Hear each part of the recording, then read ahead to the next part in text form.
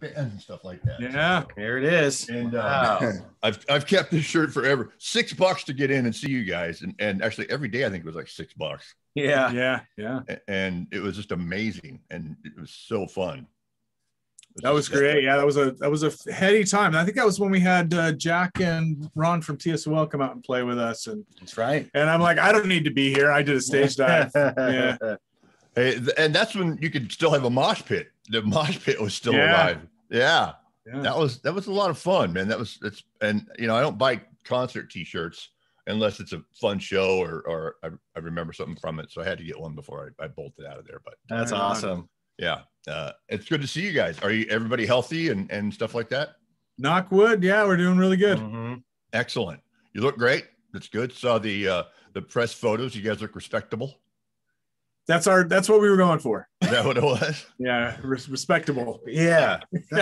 I know. It's always eluded us. I had such a great history seeing you guys live. It's just been so much fun going to your shows, going all the way back to this show. I was in Portland when a lot of the big stuff was happening with Smash and stuff like that. So saw a lot of the shows there at the Roseland and I think La Luna in Portland there, and it's just been great. We go way back with you guys. I with you. I think we have a mutual friend in Mike Jacobs, right? We do. Yeah, absolutely. I still know Mike, and his kid now is a powerhouse in the industry. David, yeah, David, and you know he was around some of those shows too as a kid. So I remember him sitting on the side of the stage. Yeah, I think we've got pictures of him with my daughter on the side of the stage. Yeah. Kids.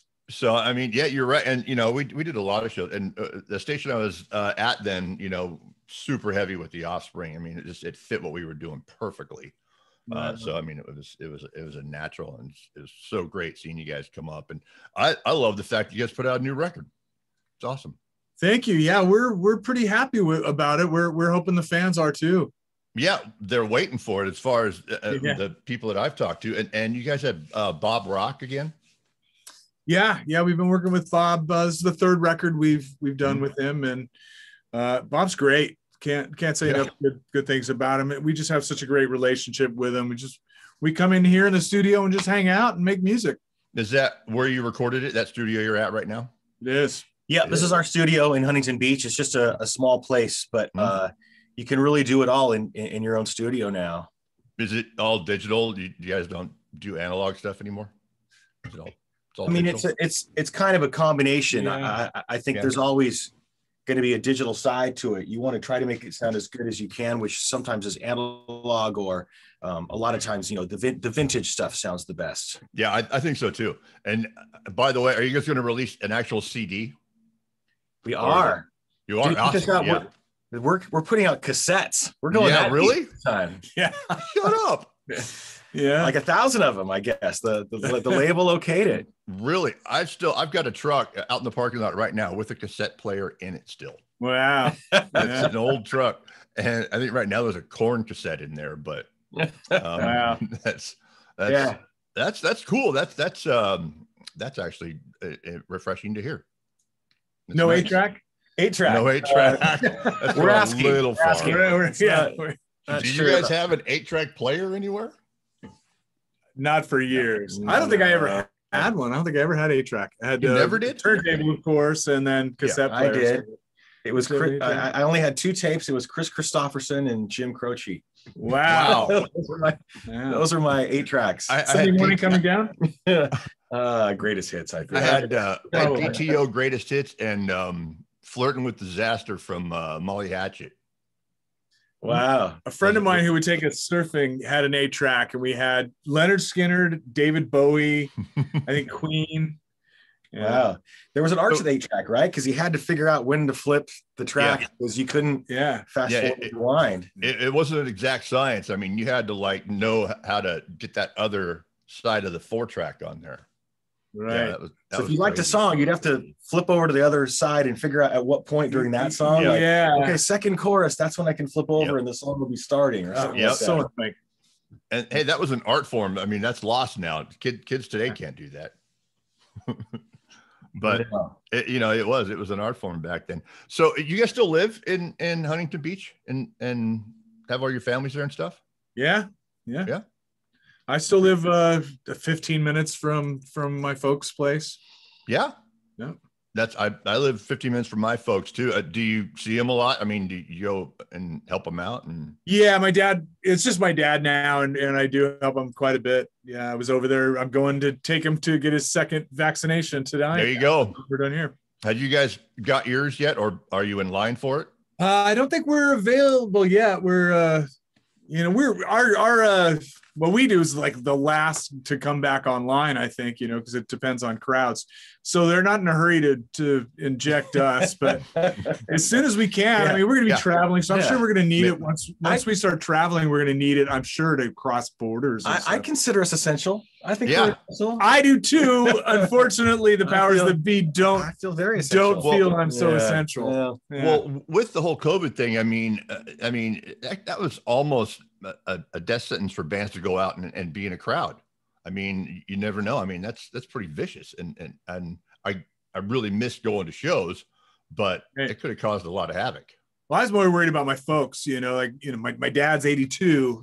I don't want to get sick, not know I'm sick, hang out with him, and he ends up passing. I know 2 people have passed. I know 2 people that were hospitalized for weeks. Yep. I don't want to see any more people go through that.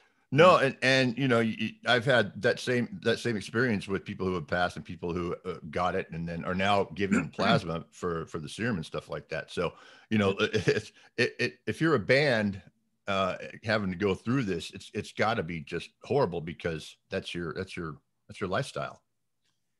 Yeah. Fortunately, we also there's besides just playing live, there's recording and a lot of things we can do. Get together as a band and just rehearse is a blast. Could you do that in one room?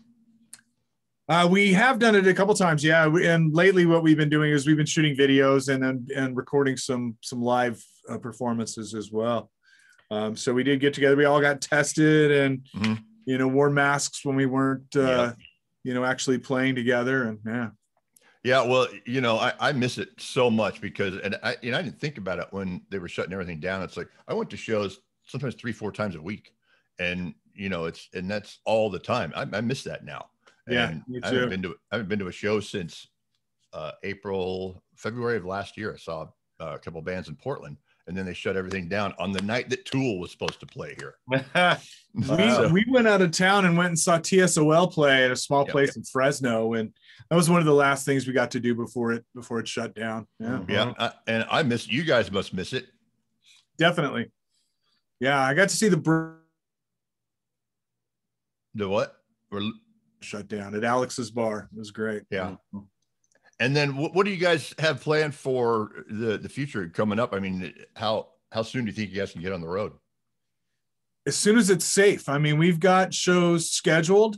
Hopefully they happen, but if we have to postpone them to keep people safe, we're not afraid to do that. Yeah. I think we're starting to see things get better, so we're hopeful. Mm-hmm. So fingers crossed, but we'll definitely be on the road as soon as it's safe to do that. Looking forward to that. What's the next date you guys have booked that's tentative? I think in June. Early June. Cool. We have a whole thing booked in Europe and waiting to see if that's going to happen. I sure hope it will. It's really out of our hands. Yeah. What's their protocol over there? It's pretty much the same as ours. Are they ahead of us with vaccinations, or do you know? Not sure at this point. Wow. Yeah. Will you guys be playing behind like a big, huge plastic screen? Everyone's in Zorbs. We'll be in a giant bubble, a plastic bubble. That'd be great. Well, I know you guys are doing a lot of this stuff today, but the new album, when's it actually released? I didn't write that date down. I know we have the first April song. 6th. Yeah, April 16 is the release date. Okay. It's called Let the Bad Times Roll, title track for the song we're going to be playing on the air here pretty soon. 12 new songs. Are they all like 2 minutes, 3 minutes? No, we've matured into 2 minute 45 seconds. All right. Yeah. No, it's a mixture for sure. We've been writing it. Some of the songs have been kind of in the works for a few years, and some of them are just really in the last year or so. But we're really proud of it. Really anxious to get it out for the people. You know, at some point we thought, well, let's just sit and wait this out until the world comes back online. But we just decided to stop waiting.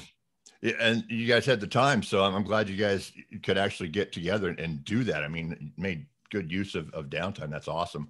And you guys got a new bass player. I don't know this cat. Yeah, Todd. He's great. He's been with us playing guitar and singing backing vocals for over 10 years now, I think. Yeah. And so moving him into the bass position was just easy. He's great. He played in a bunch of bands. He comes from really H2O. It was a hardcore New York hardcore band or East Coast hardcore band that people probably know him from most. Do you guys still go to shows when until a year ago? Yeah. Yeah. Is that something that's on your regular calendar though? If you see a band coming, you'll go out and do that? If I'm at home, yeah, absolutely. Sure. Yeah, nice. There's a couple places. Alex's bar is great. The Observatory here in Orange County. My kid a couple years ago started getting into hardcore, and so I was taking him to a bunch of shows. But now he's more into like hip hop and stuff. So I don't go to shows with him as much. I'll still go to some of that. But plus, he's old enough to go on his own. He doesn't drag my ass. What's a hardcore show look like these days? Same. It's really funny. It reminds me of when we were starting out. There was this one band I saw, and this kid's, except that he had new equipment, but it was just like mine. But he had like a Fender combo amp, and he had a Telecaster that was just feeding back like crazy. Yeah, microphonically feeding back. Yeah, and I'm like, oh my god, I remember that with my Tele. It would just scream, through my combo amp. Same. Good for you guys. Well, listen, I appreciate the time today, man, and best of luck with everything going forward. Can't wait to see you guys on the road. I really appreciate your time, and I hope you guys all stay healthy and safe, man. Thanks. Thank you. Good seeing you again. You too. Good. You're out there. Enjoy. All right. Take care. Thank you. Bye.